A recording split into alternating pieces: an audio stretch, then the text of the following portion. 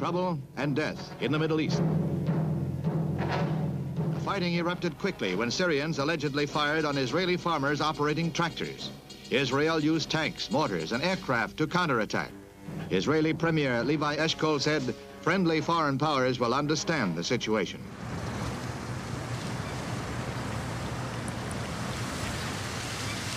In May 1967, the leaders of the Soviet Union took a step that would change the map of the Middle East. The losers would be their own allies. It all began with a false report from Soviet intelligence. Anwar Sadat, Speaker of the Egyptian Parliament, was in Moscow for talks with Soviet Prime Minister Kosygin. It was a routine trip. Egypt was now firmly in the Soviet camp. Sadat was seen to his plane by the deputy foreign minister. The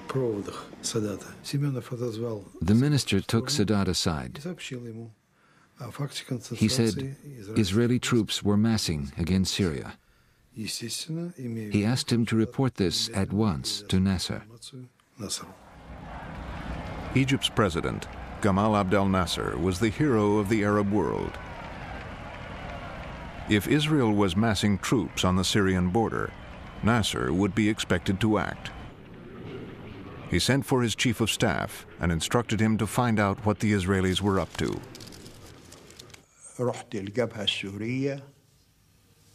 I went to the border between Syria and Israel. I found nothing unusual. So I asked to see the latest aerial photos of the border area. They showed me photos from the previous day and the day before that. I studied them, but I still found nothing.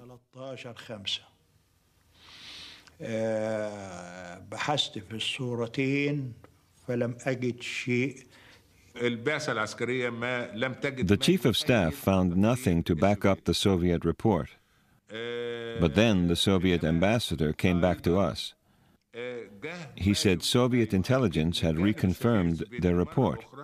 Israeli troops really were massing on the Syrian border, and the situation was very dangerous. Soviet diplomats spread the alarm throughout the region, even in Israel, as the prime minister and his wife soon found out. It was 2:30 in the morning. A secretary came in looking sleepy. He said, "The Soviet ambassador is down in the lobby. He's all dressed up, very formal, and he insists on seeing the prime minister right now." I said to Eshkol, "Let's receive him in our pajamas."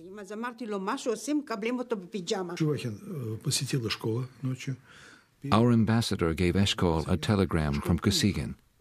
Eshkol offered to go to Moscow to discuss the regional situation.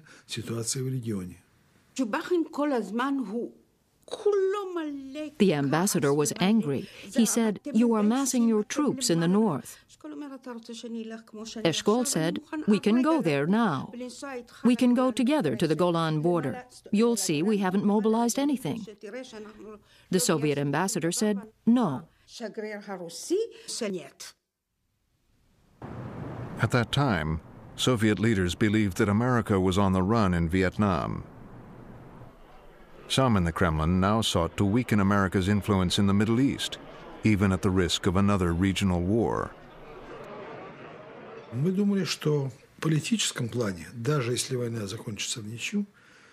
believed a war could bring us political gains. Even a stalemate could bring us benefits. Egypt had our backing, both political and military. We thought their forces would demonstrate the benefits of Soviet support. So we were confident that the balance of power in the Middle East would be altered by a localized war.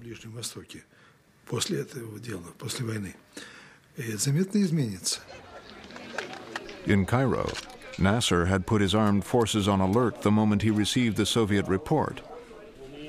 If Moscow's plan was to provoke a war, it seemed to be working.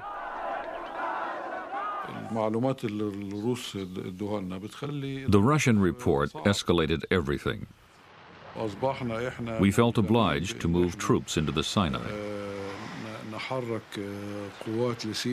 From there, we could retaliate against Israel if Israel attacked Syria.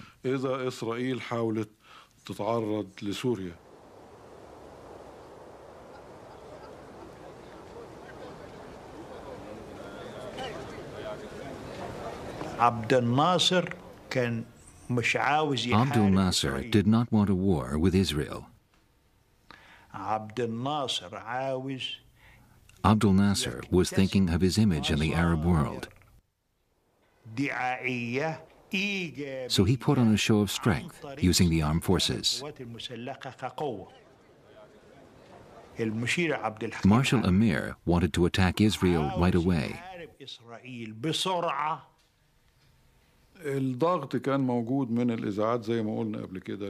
The Arab media had been criticizing Nasser. Some countries had accused Abdul Nasser of hiding behind the United Nations.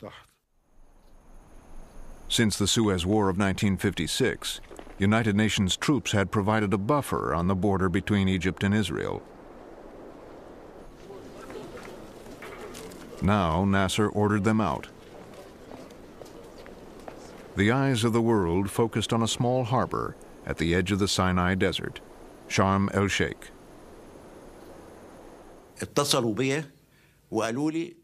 Headquarters wanted to expel the UN troops from Sharm el-Sheikh. I told them, if we do that, Egyptian troops will have to take over at Sharm el-Sheikh. We will then be obliged to close the Straits of Tiran. That will mean war. A blockade at the Straits of Tiran by Egypt could lead to war because the straits at the foot of the Gulf of Aqaba controlled Israel's only trade route to the eastern half of the world. Nasser, in the name of Arab solidarity, was going on the offensive.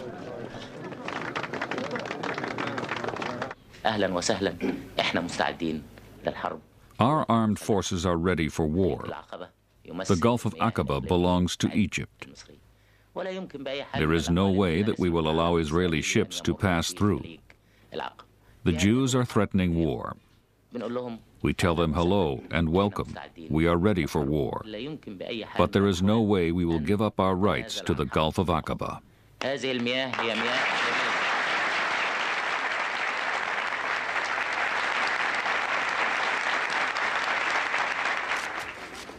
In Israel, the people prepared to defend themselves. Their prime minister, Levi Eshkol, summoned his cabinet and military commanders.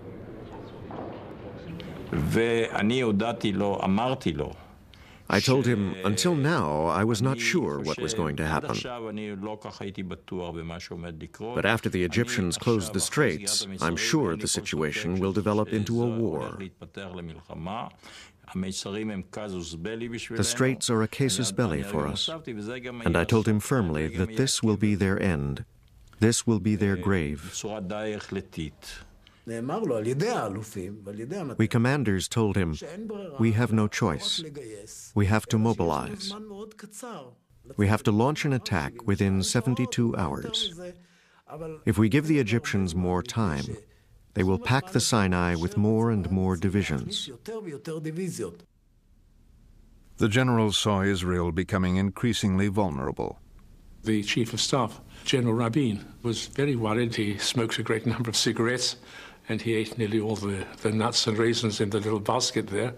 And he was very worried not because he doubted the result of the war, but because we were really very unprepared for war.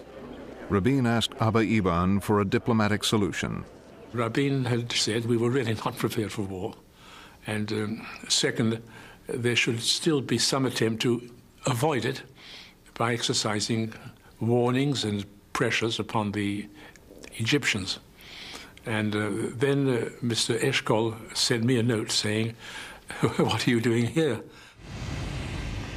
Prime Minister Eshkol dispatched Abba Eban to seek the help of Israel's key allies.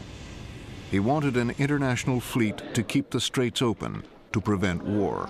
I've been asked by my government to explore what these governments intend to do in order to reopen this international waterway to a situation of law. What do you want the United States to do, sir? Well, I've come here really to find out what the United States intends to do. President Johnson made it clear that he didn't want Israel to attack first. The president had said to Dean Rusk and me, and I'm going to speak rather crudely, get Eban in here, into the family quarters of the White House, so we can work him over. Because we had heard that the Israelis were about to preempt. They were about to attack the Egyptians. Eban talked at great length and eloquently. He always spoke eloquently and he always spoke at great length. But what he had to say was very simple. This was a mortal crisis for Israel, and he wanted to know what the United States was prepared to do. The president, he simply expressed skepticism about the idea that Israel was in danger. He said, you are not in danger. You are in a very difficult situation, but you are not in peril.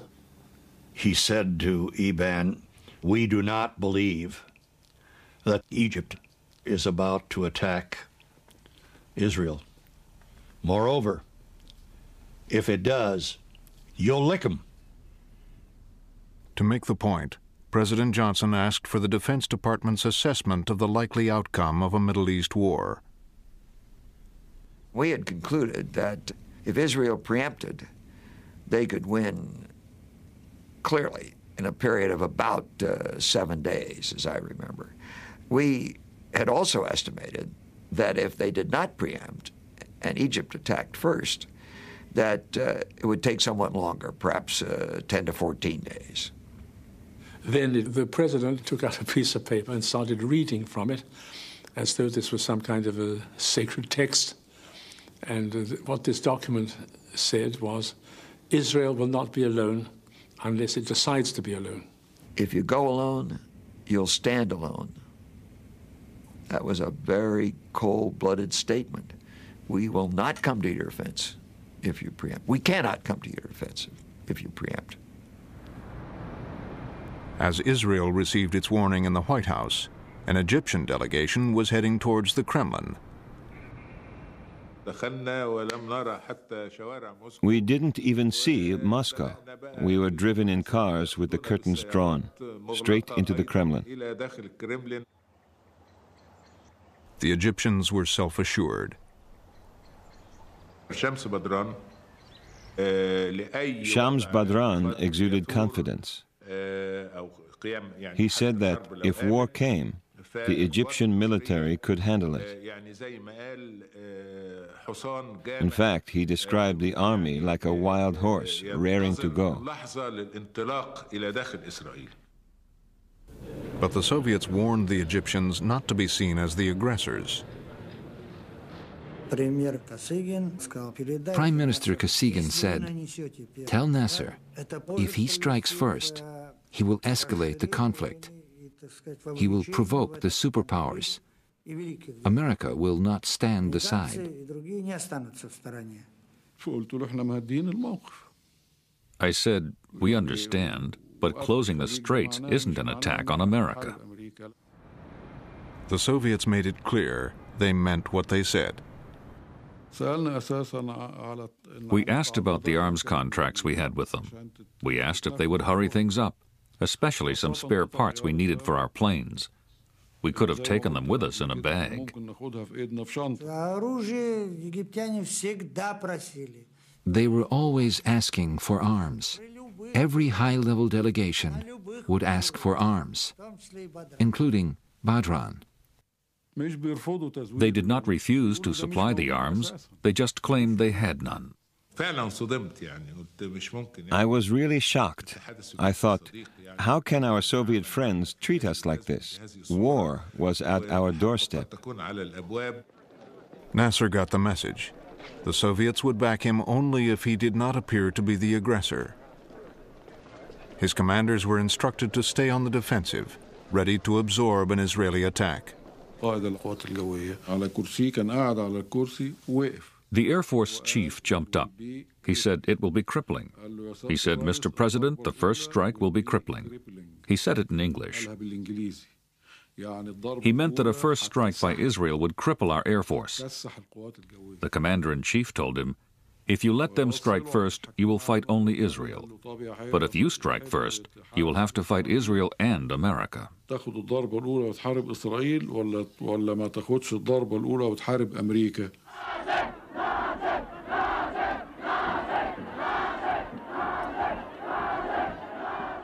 the war fever in Cairo had become unstoppable. Popular hatred of Israel, which Nasser did nothing to discourage, now swept him forward and drove other Arab rulers to his side. Even King Hussein of Jordan, for years at odds with Nasser, decided he could no longer stand aloof. In the morning, I got into my aircraft and flew to Cairo. And I was met by the president. I was in military fatigues with my gun on. And he said, well, I see you're carrying a gun. I said, I've been like that for the last few days with my troops. And then he made a strange remark. What would happen if we suddenly took you prisoner and denied all knowledge of your arriving in this country? Soon after, King Hussein signed a mutual defense treaty with Nasser and agreed to put his army under Egyptian command. We were on the verge of a war. Therefore, any reservations I had in the past to any troops coming into Jordan were removed as far as I'm concerned. So Israel faced the prospect of war on three fronts: from Jordan in the east, from Syria in the north, and from Egypt in the south. That was the time when Auschwitz came up. It never happened before. When people spoke, they said there was a feeling we are surrounded. We are surrounded. No one will help us. No one is helping us. And God forbid, if the Arab armies invade us, they'll kill us all.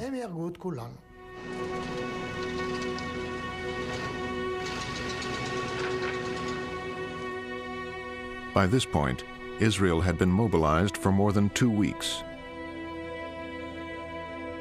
All males aged 18 to 55 were called to serve.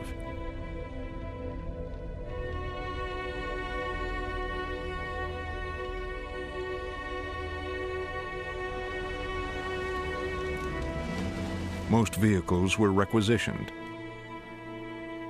Most factories closed. Israel could not stay fully mobilized for long. But still, Prime Minister Eshkol waited for the international community to do something. He came to military headquarters to remind his generals of America's warning. Israel must not go it alone. He told us that they were making diplomatic efforts in the U.S. and Europe. They were trying to reach a deal with Nasser. It made no sense to us. Flanked by Rabin, Eshkol found himself surrounded by generals insisting on a preemptive strike. General Peled was usually pretty quiet. Now he was shouting. He was actually shrieking. Why do you hesitate? Why are you afraid? I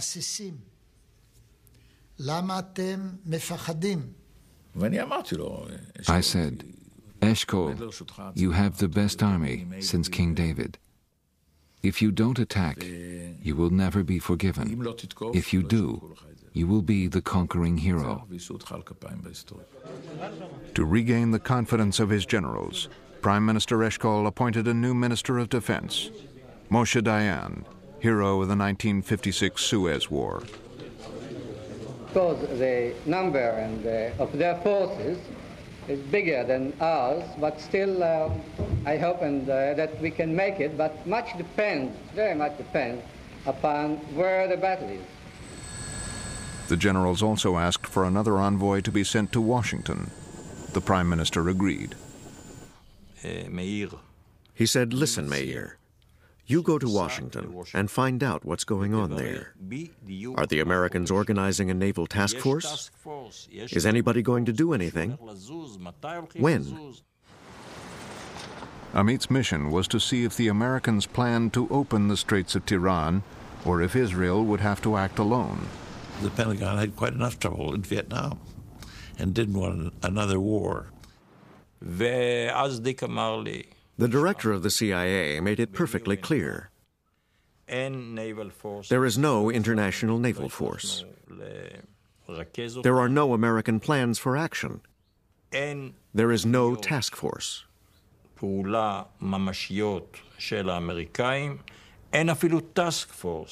the head of the Mossad, Israel's intelligence agency, called on the Secretary of Defense. I said to him, "You know our situation. I am here on the instruction of my Prime Minister." He was doing most of the talking. I did ask one or two questions. At the meeting, I realized that America, because of Vietnam, was unwilling to act alone, and they did not succeed in organizing the international naval force. Also, Eisenhower made a commitment to Israel about the Straits in 1956, so America would no longer oppose Israel acting on its own. I was friendly during my discussion and friendly as he left, but he didn't ask for answers, he got no answers. Amit raced back to Israel to report to the Prime Minister and the Cabinet not to expect international help. I gave a detailed account of my trip to Washington, and I said, "I recommend we launch the war as soon as possible." Not one of the ministers disagreed.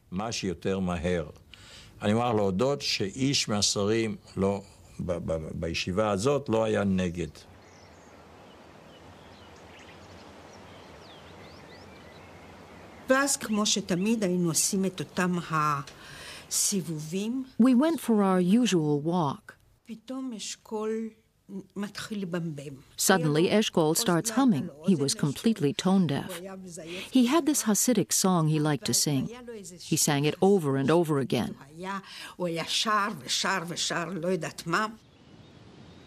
The rabbi has told us to enjoy ourselves because hard times are coming.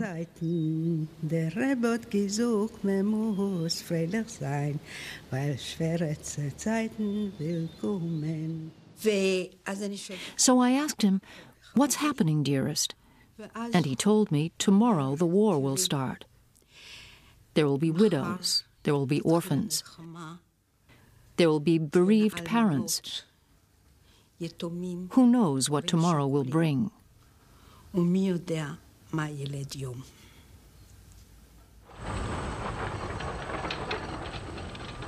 generals chose the morning of June 5th for the attack.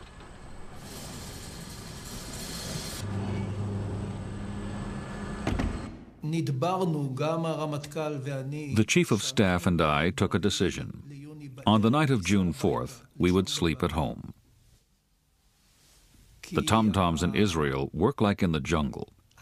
If the Chief of Staff and Air Force Chief both come home, word gets round that tomorrow is going to be quiet. That was the commander's bedtime message.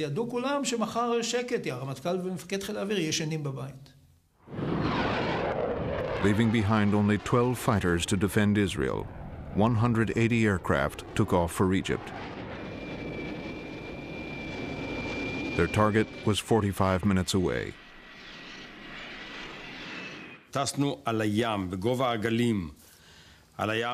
We observed total radio silence. We flew at the height of the waves for about 15 minutes. We flew low over the sand dunes. We crossed the Suez Canal at Kantara and entered the delta. As we flew over the delta, farmers waved to us. They probably thought we were Egyptian. Most of the Israeli squadrons flew out to sea far to the west. They had extra fuel tanks to enable them to approach Egypt's air bases from an unexpected direction. That was the longest 45 minutes in my life. The hands on my watch didn't seem to move. They went very slowly. As the Israeli bombers approached their targets, the Egyptians received a coded message from Jordan. They spotted Israeli planes heading towards us. So they sent us a signal from their radar base to warn us. The signal was in code. Our codes had changed the day before, and we had real trouble decoding it. The Ministry of Defense asked the air defense people what they had done with the signal they had received. It had the code word grape. They replied, "What signal?" At exactly 07:45, we pulled up to 6,000 feet. I looked down and saw the MiGs glinting on the edges of the runway. The pilots were sitting inside the cockpits. I knew we had caught them by surprise.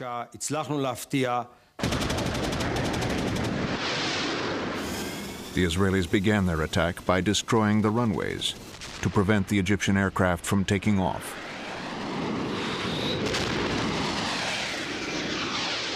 The few that did get off the ground were no match for the Israeli fighters.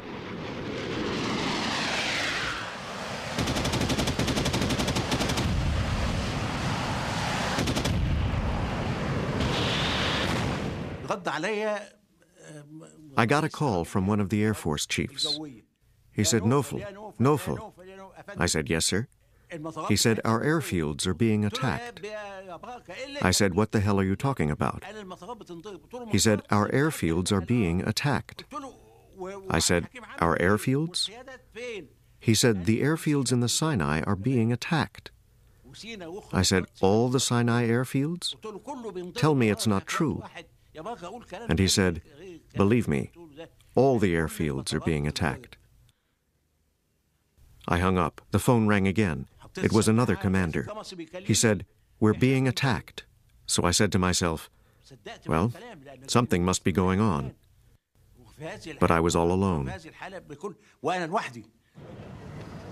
He was alone because the head of the Egyptian armed forces, Marshal Amer, had left with the Minister of War and his top brass to inspect their positions in the Sinai. 10 minutes after takeoff, we heard about the Israeli attack. We turned round and flew back. Our cars had gone. We had to hail a taxi to get back to headquarters.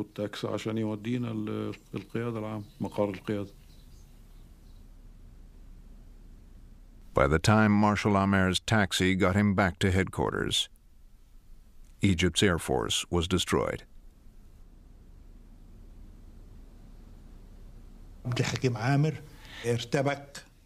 Marshal Amer was panicking. He told the Air Force chief to implement the counterattack plan. The Air Force chief replied, "How can I? I have no aircraft."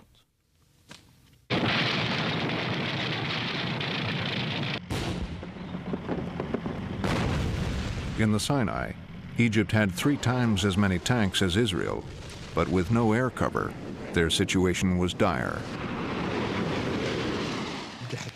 Marshal Amer told me, "Draw up a plan of retreat. Bring the troops back across the canal." Marshal Amer had been a close friend of President Nasser for more than 20 years. They had fought together as young officers. Together they had planned the coup which brought down the Egyptian monarchy. Now the defeated president phoned his defeated army commander. I was the only other person there. Amer was in tears. He was calling Nasser by his first name. He said, "Let me bring our boys back safely, Gamal." When he put the phone down, I asked, "Why are you crying?" He told me Nasser had said, "Forgive me, Hakim. I caused this catastrophe." Forgive me, Hakim. Abdel Nasser had been crying too. Marshal Amer didn't wait for his chief of staff to plan a retreat. He simply picked up the phone and gave the order himself.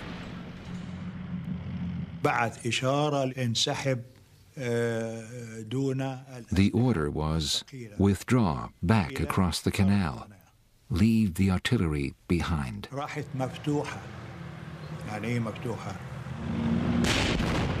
Marshal Amer's order was a disaster. With no plan, his retreating units could not protect each other. The Israelis gave chase.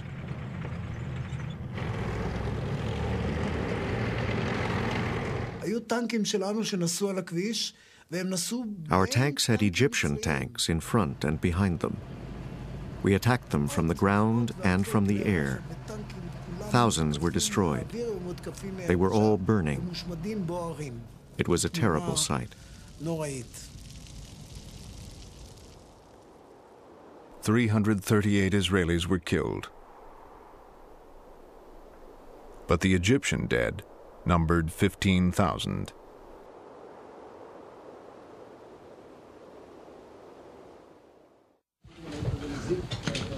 Days earlier, when the war had begun, the Israelis had contacted the King of Jordan.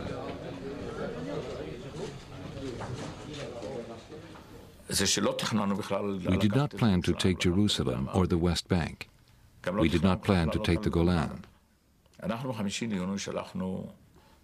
On the 5th, we sent a telegram through the Americans to King Hussein, telling him that the war was between us and the Egyptians. If Jordan stayed out, nothing would happen. But at about 10:30, he started shelling Jerusalem.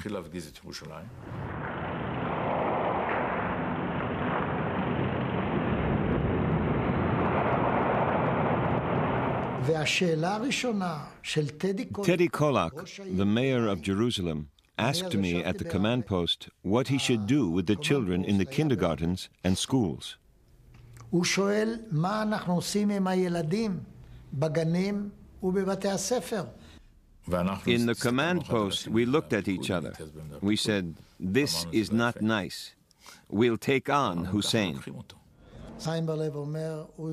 The deputy chief of staff called me. He said, "Uzi, you are authorized to enter the old city. You have to be quick and use your head."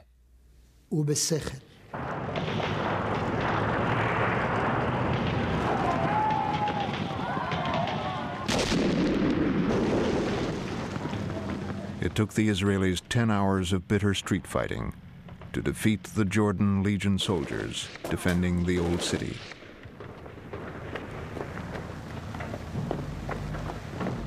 Once the troops had broken through to the Wailing Wall, keeping the city united under Israel's rule became the basic goal of the government.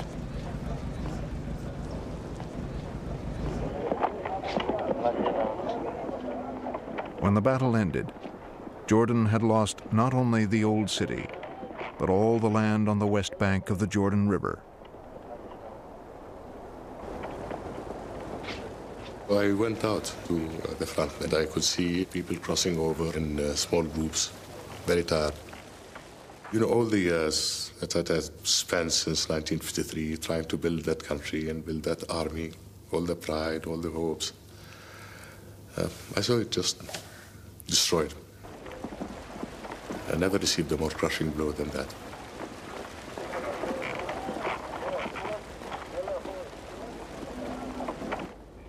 Mr. Prime Minister, does Israel wish any territory beyond the territory she now holds? No, sir. No, sir. We don't need any additional territory. We want only to develop this territory that we have. There is so much to put in energy and money and in brain that we have a little. We don't want any additional territory. With Jordan and Egypt defeated, Israel turned its might on the Golan Heights, the site of frequent attacks from Syria. Dayan said, "We're going to take the Golan now." I remember that some ministers from the religious parties were opposed to this.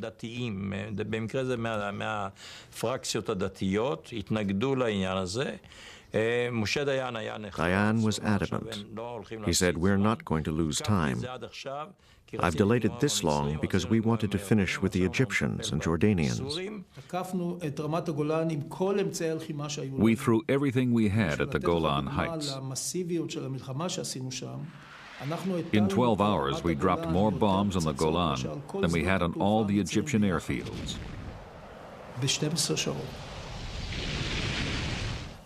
Rockets, bombs, napalm, everything we had.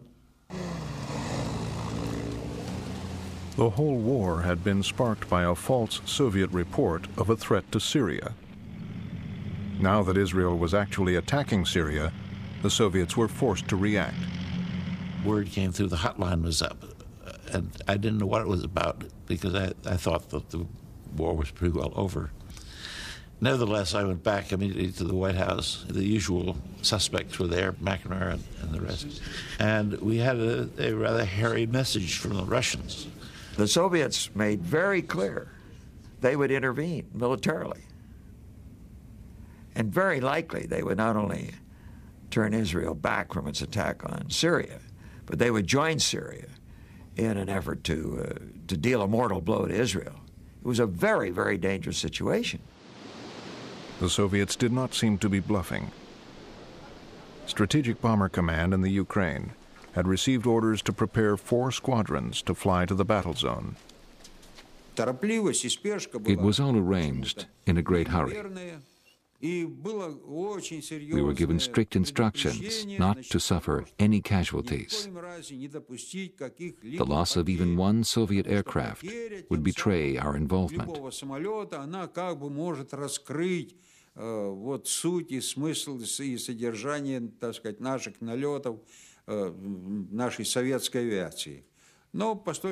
But we saw this was unrealistic, so we had to find another way.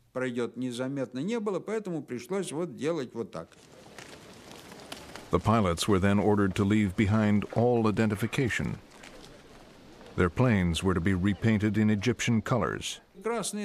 Our red stars are only one color, red. But it turned out that now we needed 4 different colors. I remember green and black and something else, maybe red. But we didn't have the right colors. So that caused a lot of fuss. In the White House Situation Room, President Johnson and his staff worked out their response to the Soviet ultimatum. The president sent a message over the hotline telling the Kremlin that he was using every means to get the Israelis to stop the war. This was not strictly true. Although he could have phoned the Israeli Prime Minister directly, he phoned the Israeli ambassador to the UN instead. United States Ambassador Goldberg asked me to come out into the lobby and to say to me, you must immediately announce that the fighting is over. This was not within the Israeli ambassador's power, so he asked his boss, Abba Eban, to phone the Prime Minister. But Eshkol was with his generals on the Golan Heights. Suddenly, Abba Eban calls and says, "Tell Eshkol to stop the war. We're under terrible pressure here at the United Nations." Then Eshkol calls me and he says, "This Golan is absolutely fantastic. The view is wonderful." He waxes lyrical about it. And I tell him, "Eshkol, listen, Eban wants you to stop the war. He can't take the pressure." He said, "I can't hear you." "What do you mean you can't hear me? I'm telling you in Eban's exact words." He says, "I can't hear you, I can't hear you. It's a bad line, it's a bad line. I'll come home and then we'll talk." And then I understood. They wanted time to conquer some more kilometers. The Israelis pressed on into the Golan and encountered no Soviet forces because President Johnson had raised the stakes.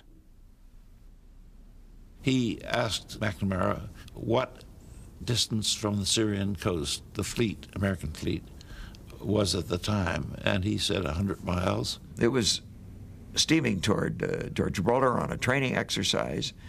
We turned it around. And the president said, move them to within 50 miles, knowing that the fleet was shadowed by Soviet electronic ships, and they would know them directly. That was also part of the message. So our secret invasion by the back door never happened. Thank God for that.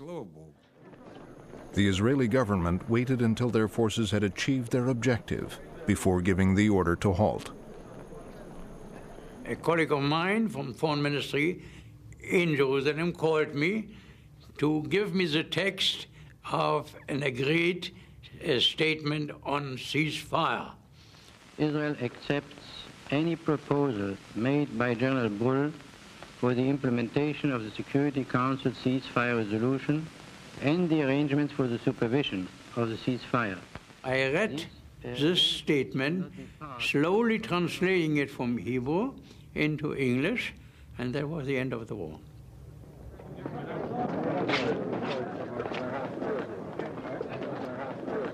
In 6 days, the armed forces had quadrupled the territory Israel controlled. From Syria, they had taken the Golan Heights. From Jordan, the West Bank and the Old City of Jerusalem. From Egypt, Gaza and the Sinai. With so much land to trade, Israel had its best chance ever for peace.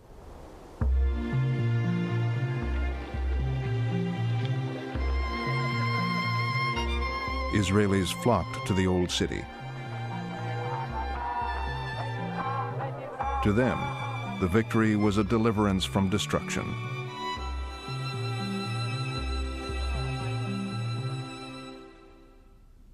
The Israeli cabinet was determined to hold on to Jerusalem and, for the time being, the West Bank.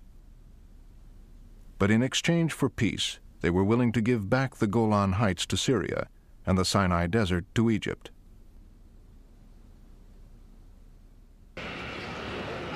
The foreign minister told the Americans of Israel's offer. When I presented these to a meeting headed by Dean Rusk and Goldberg and Sisko, in general they were astonished by the fact that we were clearly not in a mood of annexation. That was, we believed then, a rather remarkable initiative on the part of the Israelis, because we were operating on the assumption, Eban had told us some days before, we are not interested in territory. That week, President Johnson was hosting a summit for Soviet Prime Minister Kosygin. Eager to appear as peacemakers at the UN, the two leaders had a peace resolution drafted. In Cairo, it was scrutinized by the Foreign Ministry. This was another turning point in the Arab-Israeli conflict. We concluded that this proposal was the best we were likely to get. We advised the foreign minister to accept it. The minister looked at it differently.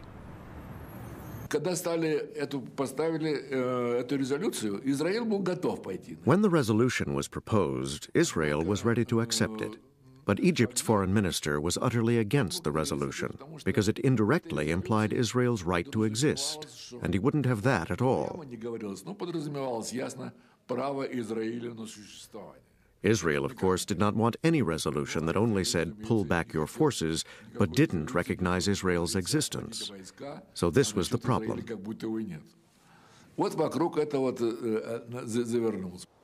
But recognizing Israel was not on Nasser's agenda. Following Egypt's defeat, he had more immediate problems at home. Abdul Nasser said, "We've lost. There is no point in staying on. I shall resign."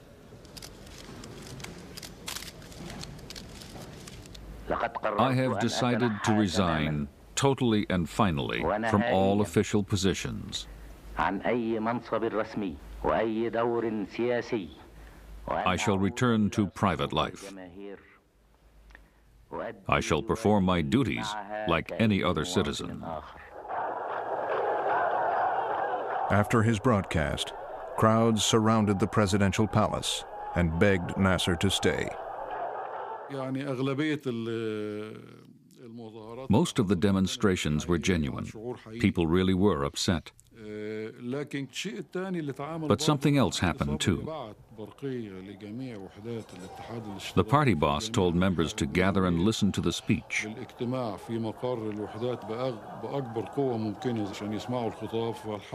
After the speech, they took to the streets and chanted, "We want Nasser, no leader but Nasser." Nasser stayed on as president. His old friend Marshal Amer became the scapegoat.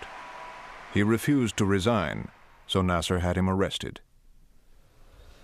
He died in custody. It was said in Cairo he was suicided. Shortly after, Nasser rejected the Soviet-American peace plan. Nasser could not bring himself to accept the peace plan. He was a hero to the Arabs. He couldn't be seen negotiating with the Israelis. 3 months later, Arab leaders met to formulate a unified policy towards Israel. Nasser, still the idol of the Arab world, was subdued.